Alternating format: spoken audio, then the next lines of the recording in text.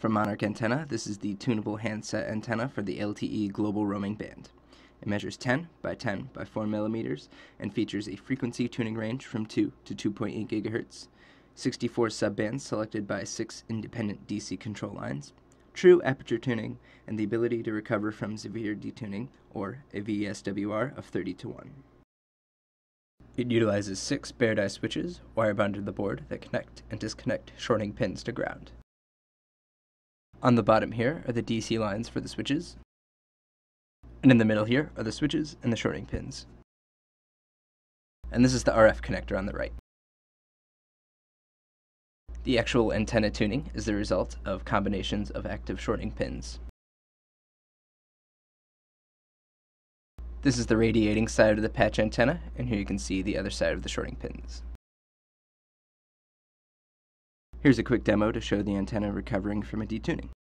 On the left is a simple microcontroller taking the place of a cell phone the antenna would normally be in.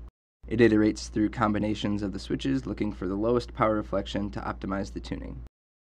The LEDs show which switches are activated. Notice LEDs 1, 2, 3, and 5 are on for this initial tuning.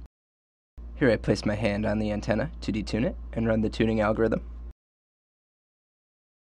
The last 3 LEDs are now on, showing the optimal combination for that particular detuning. Removing my hand and running the algorithm again, notice the LEDs return to their previous tuning state, where the antenna was unobstructed. On the network analyzer here, I've tuned the antenna to its base state. An oscillator is used here on the shield to make the antenna tune to around 2.6 gigahertz. Let's save a trace of this state to see what happens to the antenna's center frequency as we touch it. Notice as my hand touches the antenna, as if I were picking up a cell phone, it detunes and the center frequency drops. Say you set something in your phone and it detunes it like you see here.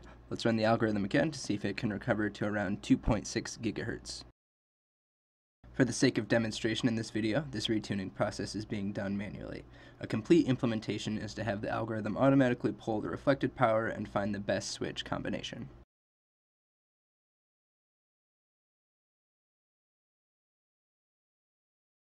Notice the state of the LEDs indicating this tuning's appropriate switch combination.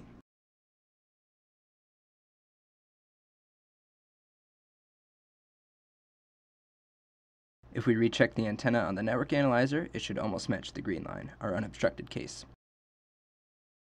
And we can see the opposite case by removing the red block and seeing the antenna detune upward in frequency.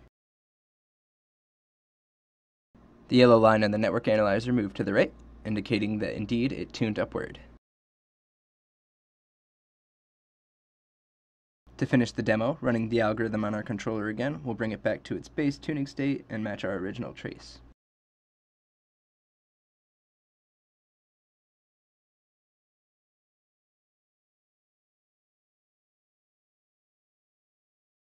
Again, notice LEDs 1, 2, 3, and 5 are activated, and the antenna has indeed been retuned to its original state as seen by the overlapping yellow and green lines on the network analyzer.